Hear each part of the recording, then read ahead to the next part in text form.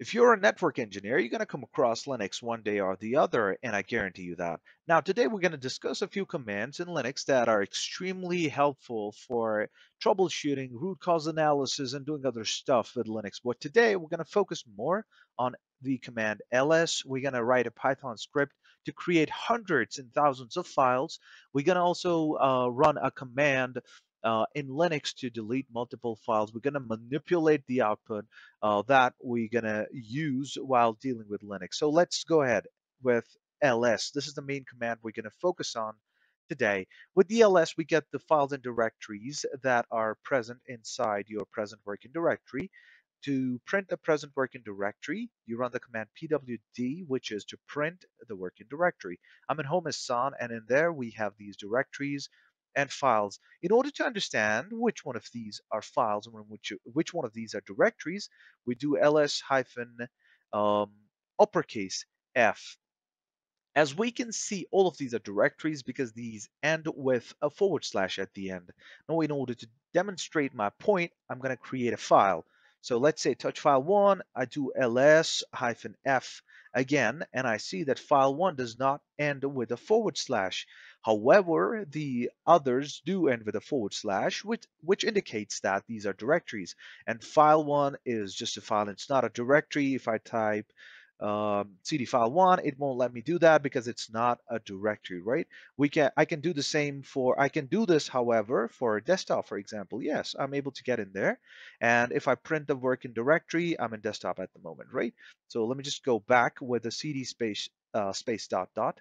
Okay, let me clear the screen. Other options available with ls include ls-l, which gives you more information, and it's very readable when it comes to a certain set of files that are in your directory. This is a good way of checking the files. Now, as I just created file 1, I see it somewhere in the middle. I want to make sure that the files that are created most recently, or the directories that are created more recently, are modified.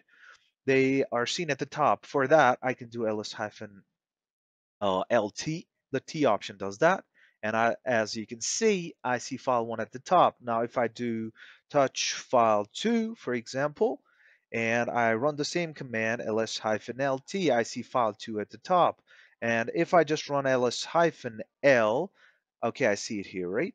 So that's that. Now, another cool command option available with ls is ls-lh. As you can see, we see the size of the files in a human readable format. That's what this H stands for.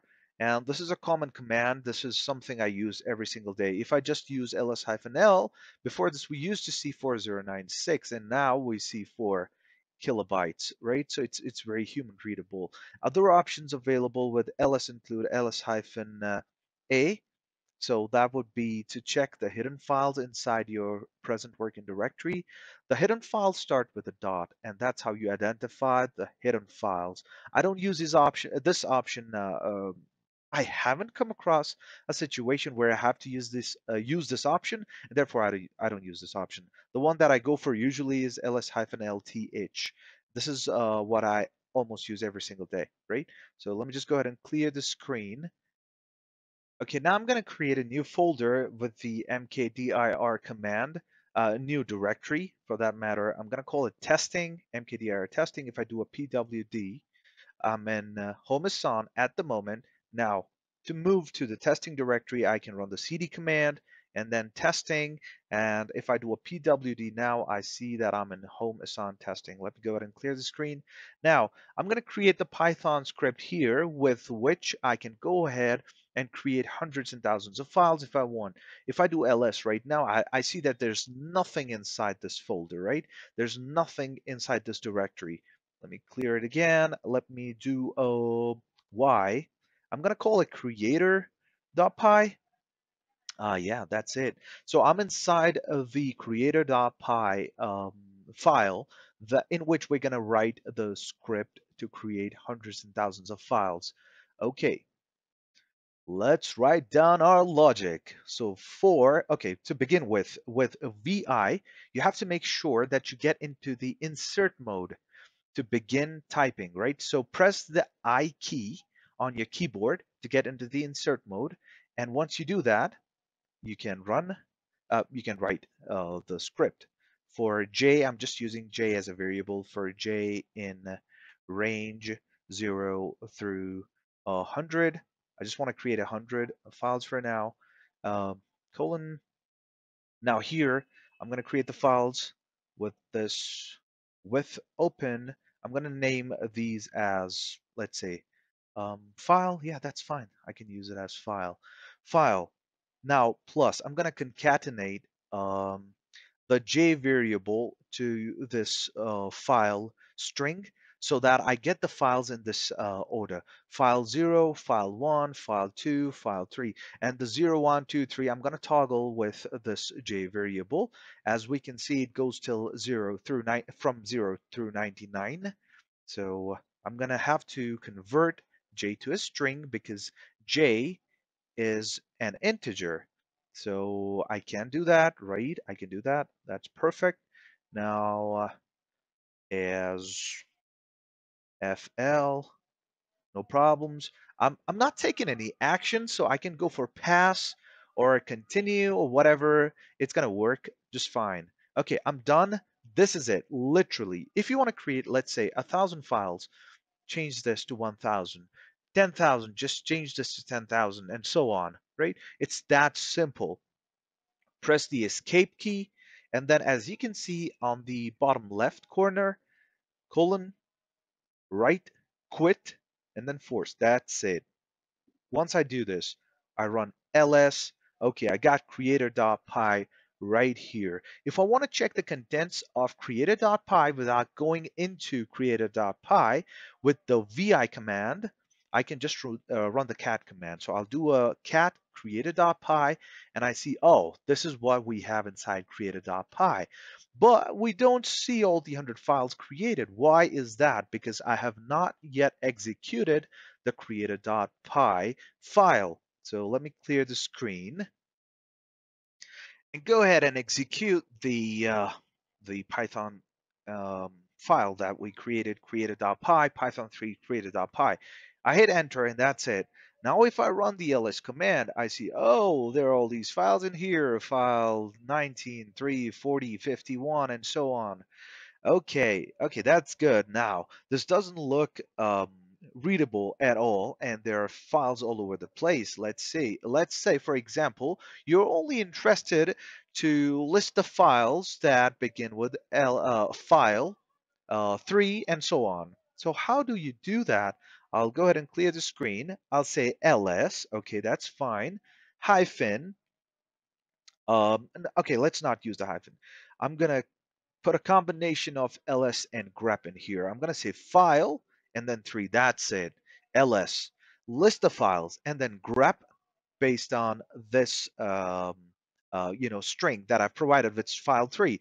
And it does not necessarily mean that your contents inside the directory have to begin with file 3. If file 3 string is found anywhere in the middle of the file names or the directories as well, those would be printed as well, right? Okay, that's very cool, right? I can do a file 2, I can grep for file 2, and I get only that output that I'm interested in. So these commands are extremely powerful for you to run when you're dealing with a directory, when you're in a directory where you have hundreds and thousands of files. Consider this: if I went ahead and created like 1,000 files, if I do a creator.py here, you see I just need to change this one value from 100 to, let's say, a 10,000, a couple more zeros in there, and this would have looked disastrous. And in this case, it's actually very easy because I got the file names which are very close, which are very similar, right? In real life scenarios, you won't usually get across such situations unless you're dealing with log files and stuff like that. Let me go ahead and clear the screen now. Okay. Now, let's say I want to go ahead and delete all these files. Now, I'm not interested in all these files, so I'm done with them. Okay, not all of them. Let's say I want to delete a chunk of them. I'm going to say delete file 2 star. So RM is for remove, so which is basically deleting any file or directory inside this. So not exactly directory, sorry about that. So rm is to remove the files. In order to remove the directories, you got to run rm dir, right? Anyways, we're not touching that. So rm, any file that has the string file2 and whatever.